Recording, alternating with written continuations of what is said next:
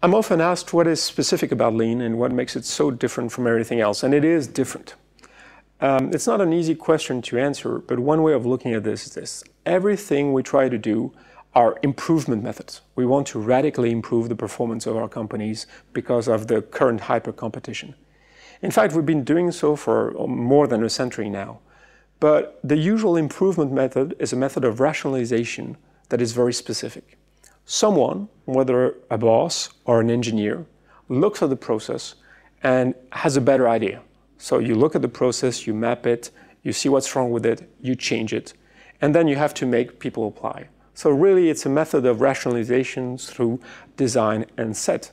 I design a better process and then I make people apply it. Lean does exactly the same thing. It's also a rationalization method, but it's radically different. What we're looking at is we're changing our point of view. Rather than look at it from the top, from the bosses or the top experts' position, we go and look at it through the eyes of the person who adds the value. So we go, and the core idea is to put ourselves in the shoes of the coalface employee and stand where they stand and look through their eye. And through their eyes, we look for a different type of rationalization, which is based first on standardization. Not everybody the same, not everybody the same uniform, not at all. Standardization, we mean, is that people have to agree amongst themselves on what is the best performance we can achieve and what is the best method to achieve it. So this is really a teamwork approach to rationalization. How will we achieve the best performing through our best known method? And secondly, improvement. How will we get our heads together and improve what we currently have? Collectively, if we do this everywhere in the company, it is transformational. We will get radically better results.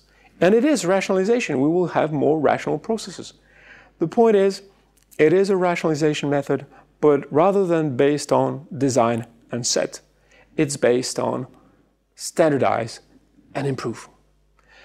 This makes another radical difference. It's that it revolutionizes the relationships within the company.